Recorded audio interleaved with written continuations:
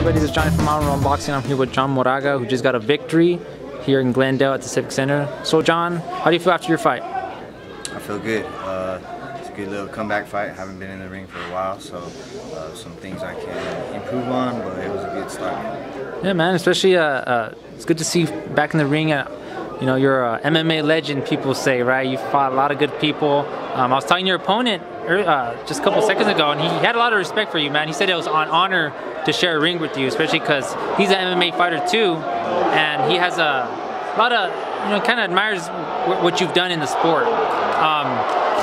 Obviously, there's a good fight over there, man. It makes you want to go look at it, but I got you right here. So I was talking to him, man, and he was saying, hey, man, he thinks he won the fight. Man, how do you think your performance was? I think it was good. You know, my coaches wanted me to be a little bit more active. I felt he had a little bit of a weird range and a weird MMA style or something, so his distance was a little bit, like he was closing the distance a little bit.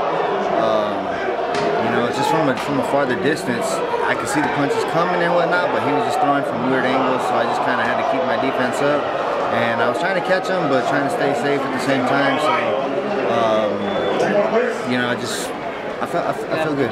You're thinking about doing more, you know, more and more again? Yeah, well, I started working when COVID hit, so I've been, you know, hard to find time to get in the gym like I used to. So this was basically like, you know, a motivator, make me have to do it, because I was finding too many excuses to miss a workout or to not do a run or not go to practice. So this was a good little kick in my butt to get me started, and hopefully we just keep it rolling from here. Well, John, thank you for so much for you know, allowing me to have a conversation with you. What do you have to say to your friends, family, and sponsors that came here? Man, just appreciate all the support. Everybody that still supports me. It's been a long career, and I still get a lot of support. So I appreciate you guys. Shout out to my team, my training partners who were there with me grinding every day. Couldn't do it without them. So thank you guys. Well, John, man, I can't wait to see you fight again, whether it be boxing or MMA. Keep representing Arizona, and thank you for this interview.